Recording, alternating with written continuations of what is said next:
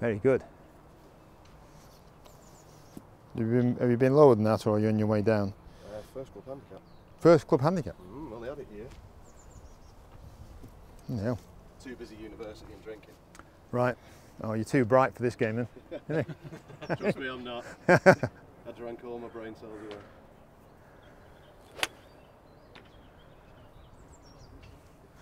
Very good. What's good about it is its fluidity. That's what I mean by it. The fluidity is nice. Once more.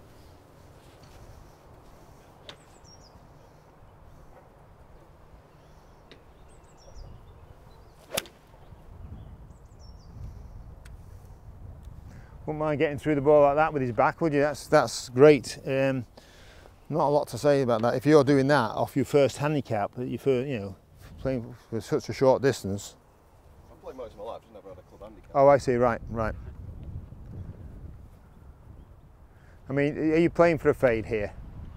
I'm not intentionally. Well, the reason I say that, everything is quite a long way left. The ball's not going left. Yeah. But that's what matters. And if you say yes, I do that, and I make sure I've got room. I have got a cut. Yeah. I'm trying to almost either control that or remove it. Right. It does get a bit wayward sometimes with that cut. That is the bad shot. Is high and right.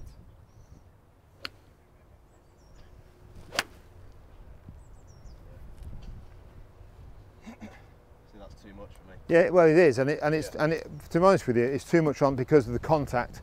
So when you miscontact it, the wind will affect the direction much more than a proper shot that hold its line. It's a bit left, exaggerated in terms of that, and because it's a bit left, what I would say is you get a bit flat and a bit upright. So your swing isn't quite symmetrical. It's a little bit flat, but it's inside, but then it goes that way. When you get it exaggerated, that's a block. It's not so much an overcut. It sort of starts a bit right of where it should do, and then goes there. So all I would do is try and square your setup a bit, and just get the swing a bit less flat on the backswing.